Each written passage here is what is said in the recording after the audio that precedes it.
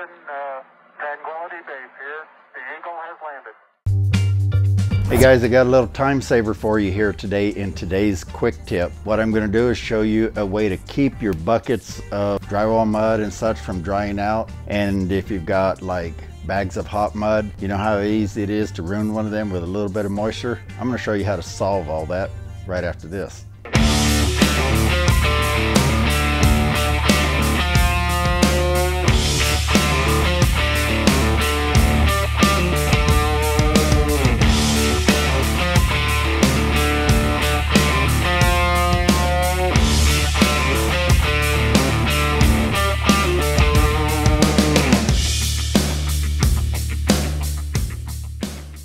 Hey, thanks for stopping by here at that Kilted Guy videos here on YouTube. This is our how-to channel where we are going to teach you guys how to do your own home improvement projects, home repair, and give you a lot of little tips along the way. Because it's my goal to teach you how to do it yourself, save some money, and take pride in your workmanship. So if you like our videos, be sure and click on that subscribe button. Otherwise, you won't know when we put out the next video. And if you click that bell icon, that'll notify you each time we do. Now, I've done drywall a long time, over 30 years, and one of the problems was keeping my mud from drying out. Now it's not too bad on the job. You can throw a piece of sheetrock over it, take your empty mud bag, drape over it, things like that. But what about when you got to go to the next job?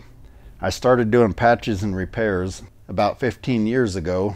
So a lot of times I was working on 2, sometimes 3 jobs a day, and often just one job today and then another one tomorrow. And trying to transport all these buckets of water and mud and all that, it was a mess because I'd put a little water on top of my mud, take off, and it would slosh all over, and it was just hard to keep it from drying out, spilling everywhere. It was just really annoying. Then I had another problem, bags of hot mud. For those of you that use hot mud, you know that you add water to it. Once you add water to it, there's no turning back. It hardens, period. So if your bag gets wet, it seeps in there, hardens a little bit. Then you go to mix it up and you get these hardened chunks in there. They break up and you get scratches. It can ruin a whole bag of mud. So there was another problem. And then doing patches and repairs, I wanted to quit having to go chase down a bucket of water on every single job. I wanted to be able to carry water with me.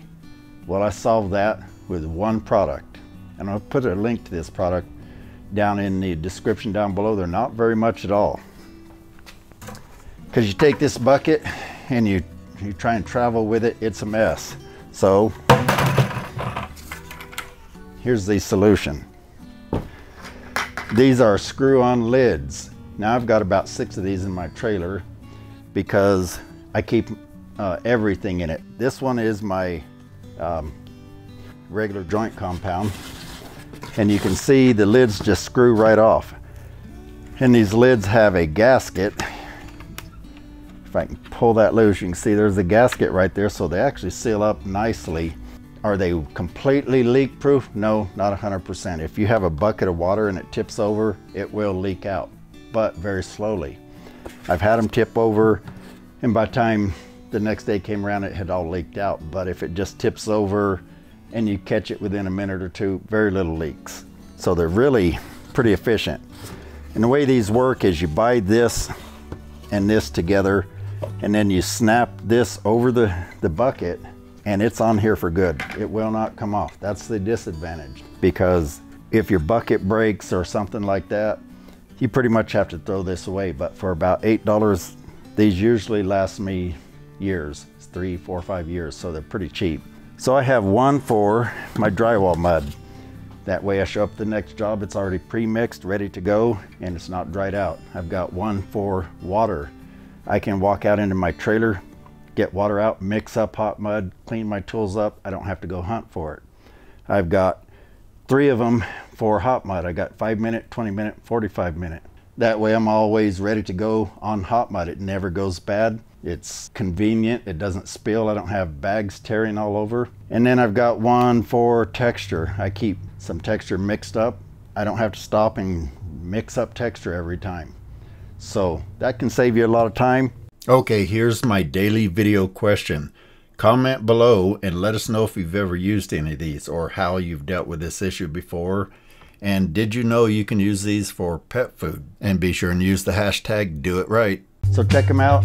They're in the link down below in the description. I hope that helped you out. If you like my tip, be sure and give us a thumbs up and subscribe to our channel. Click that bell icon, all them good things, because I look forward to helping you guys on the next video.